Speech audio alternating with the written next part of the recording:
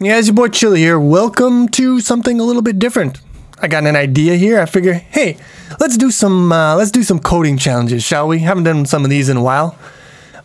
It's gonna be different than the ones I've done in the past, where I've put the problem up there and then a few days later I put the solution. I'm just gonna do them on the video. So I'll start off by giving you guys the problem, showing you the explanation of it, and then if you want to try it yourself, you can just freaking pause the video or not. Doesn't matter. This will make things a lot easier, and to be honest, a lot of people weren't submitting in the first place, so it's not a very good idea to do it the way I was doing it before. This is gonna be much better. So what we're gonna be looking at here is hackerrank.com. This is a site where it allows you to code in your browser, submit your code, and it gets compiled on the server and run against their test cases. And they have a curated selection of problems here called the Interview Preparation Kit. So you can go to this URL right here and you can check these out. And these problems are nice. They're about at the level of problems that you can see in actual coding interviews. So they're not too difficult. They're not too mind-bending, but some of them, they give a decent challenge. They can showcase some interesting and useful skills. So I'm just going to be going through these guys here, coding them up on the video, talking a little bit about them, maybe explaining some things, maybe sometimes drawing diagrams, other times not. Let's see what we got. So in this video, I'm just going to do a simple one. For the most part, I'm not going to be looking at these easy ones because they are quite easy. A little bit too easy. They're not really worth your time. They ain't it, chief. That's what I'm trying to say. But let's look at one of them, get an idea of why I'm not going to be doing them. No, I don't think so. Okay. So you get the problem statement here, and they give you your constraints. Basically, the ranges of values and the size of your inputs, which is useful. Gives you a hint on, what kind of time complexities you might be looking at, what kinds of problems are on the table. Not problems, but solutions. Here's your code. They give you, your input format looks something like this. It's just text separated by spaces and new lines, and you can parse it. But they give you a test driver boilerplate that parses that for you, and the boilerplate calls a nicer function like this one here. So this is what we have to implement. So let's look at the problem here. A left rotation operation on an array shifts each of the array's elements 1 unit to the left.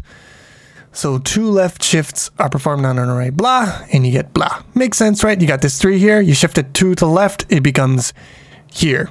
And all the other ones are shifted around. The 1 gets pushed around to the back, and it rotates through here. Okay. Given an array of n integers and a number d, perform d left shift rotations on the array. Yeah, okay. So it doesn't seem that hard. You just rotate to the left by d. D is between 1 and n, so you're never going to have a situation where you have 0 rotations. You're never going to have multiple loops through, basically.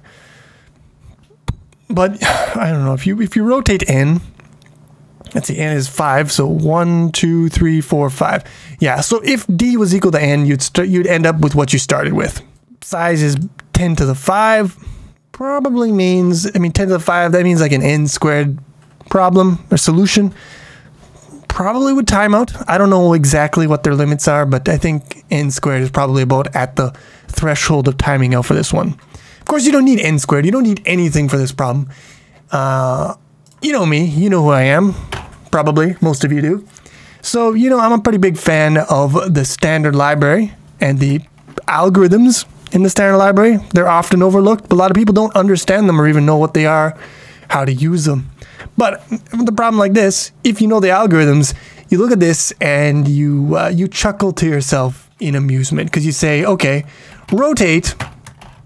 Yeah, we got our vector A, so we give them a range, begin and end. In the middle of the rotate, this is new. I didn't have this before.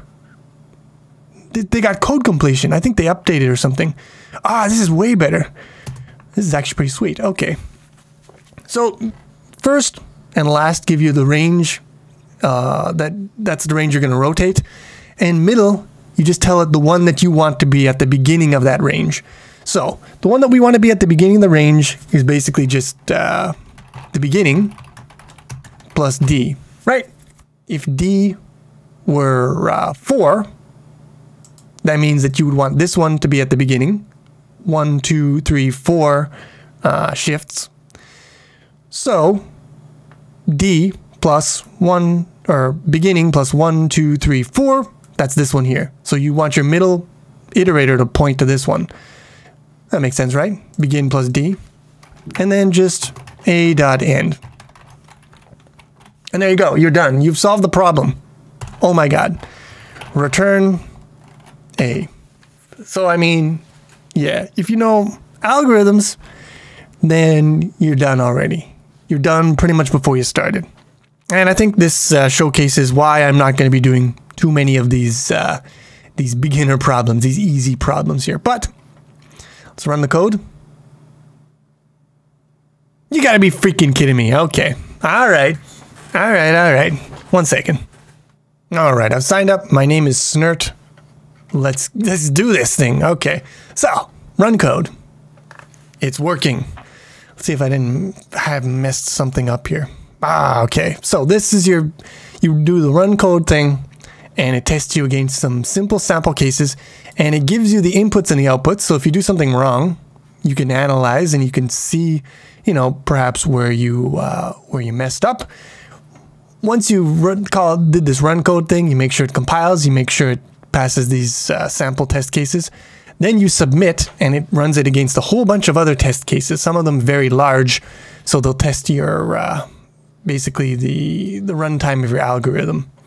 And there you go, we've done it. We have completed the problem, hallelujah.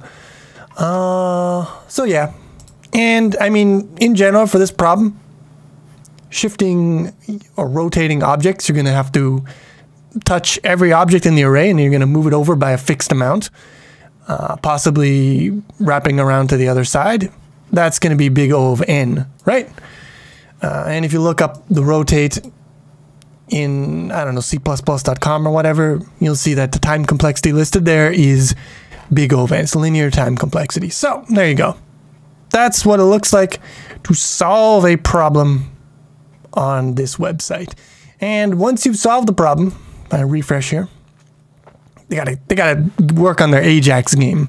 You can go to editorial and you can get the solution.